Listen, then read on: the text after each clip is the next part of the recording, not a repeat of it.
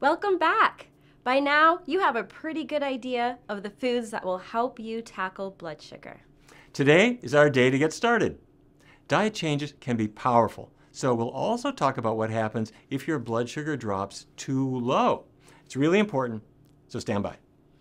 Okay, last time we talked about making a list of foods that are free of animal products and are low in fat.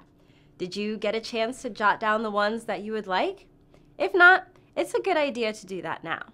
Think about breakfasts, lunches, and dinners that you'd like and jot them down. Go back to the previous episode if you need to for ideas about great options. Once you have your list of foods that you would really like to eat, it's time for the next step, which is to jump in and eat them. For the next 3 weeks, we are going to follow an entirely plant-based diet. That means no animal products at all. By now, that's easy because you can do anything for 3 weeks, and you already have a list of your favorites. Some people like to break this down into 2 steps, focusing on changing only their breakfast for the first week and then also changing their lunches and dinners during the next week. That's okay. In any case, when you are ready, give yourself 3 weeks with no animal products and keeping oils low. By the end of the 21 days, 2 things will have happened. First, you will see physical changes. You are likely to lose some weight, feel more energetic, see some improvements in your blood sugar, and have better digestion. Second, your taste will change in a good way. You will find that you've started to lose your taste for unhealthful foods, and you are discovering new, healthy tastes. After 3 weeks, if you like where this is going, stick with it. The benefits will continue to add up. Okay, let's talk about blood sugar. This is particularly important for people who are currently taking insulin or certain other diabetes medications. Eating a plant-based diet is powerful for increasing insulin sensitivity. So it's important to work with your healthcare provider and monitor your blood glucose as you make dietary changes so adjustments can be made to your medications as needed. When you start eating a low-fat plant-based diet, your blood sugar can decrease quickly. And if you're taking strong medications at the same time, sometimes your blood sugar can drop too low. This is hypoglycemia. And the main symptoms to look out for are feeling dizzy, lightheaded, hungry, shaky, sweaty, nervous, grumpy, or even confused. These are some of the things that can be caused by a low blood sugar. Now, some medications are more likely than others to cause hypoglycemia. So talk with your healthcare provider about your medications and about the dietary change that you want to make. Now, this is really important since some medications can become too strong within a matter of days of making a diet change. So ask your healthcare provider about what blood glucose number is too low for you. Some providers will say if your blood sugar is less than, say, 100 milligrams per deciliter, it's time to reduce your medications.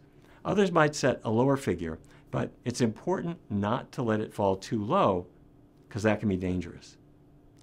Check your blood sugar daily as you make diet changes, and check at any time that you feel any of the symptoms that I just mentioned.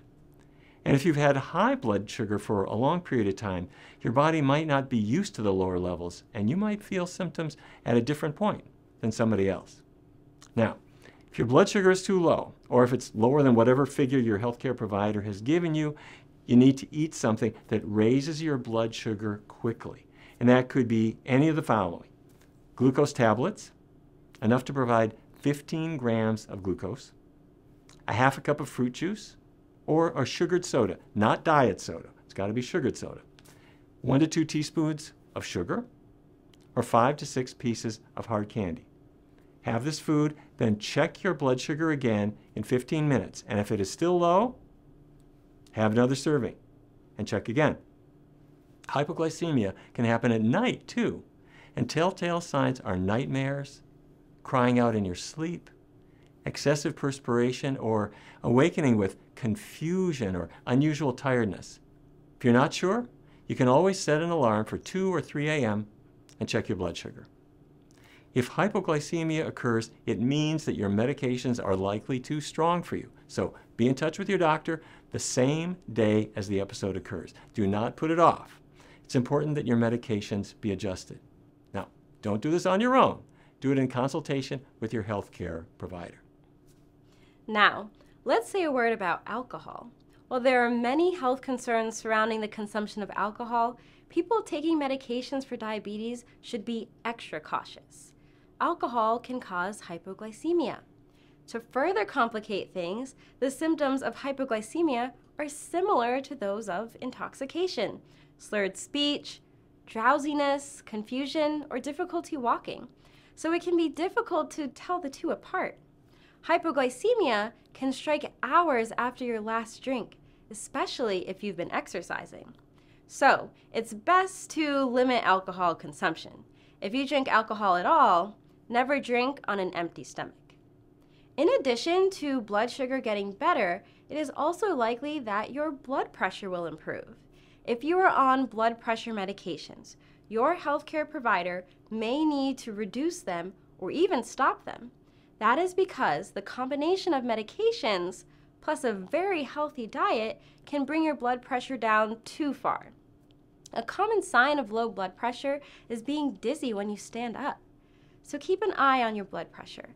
Have your healthcare provider check it, and be sure to report any symptoms you may have so that your medications can be adjusted as needed. A low blood sugar or low blood pressure does not mean you have done anything wrong. These effects are caused by medications.